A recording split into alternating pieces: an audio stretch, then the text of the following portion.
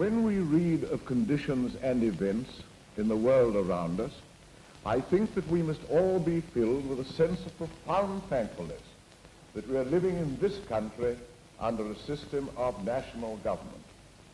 In many countries abroad, we see fears and suspicions, economic and industrial depression, the destruction of liberty and freedom, conscription on an increasing scale, violence and disturbance, and in Spain we witness the climax in the terrible horrors of civil war.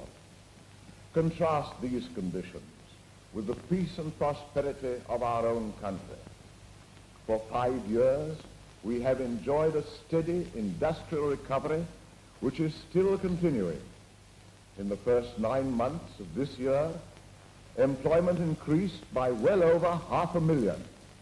For 2 years, the level of wages has been constantly rising. Many industries are breaking all previous records in production. I know the difficulties that still remain in some districts, but all over the country, our social services are expanding, and I believe it is true to say that there has never been a time in our history when the people as a whole have been more prosperous, better cared for, and more contented.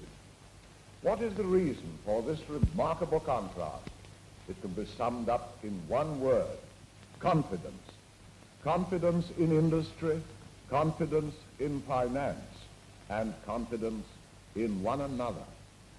This confidence is largely due to the fact that when our country was faced with crisis, there were men of all parties who put party politics on one side and united together to pull the country through and take the necessary steps to put our finances once more on a sound basis.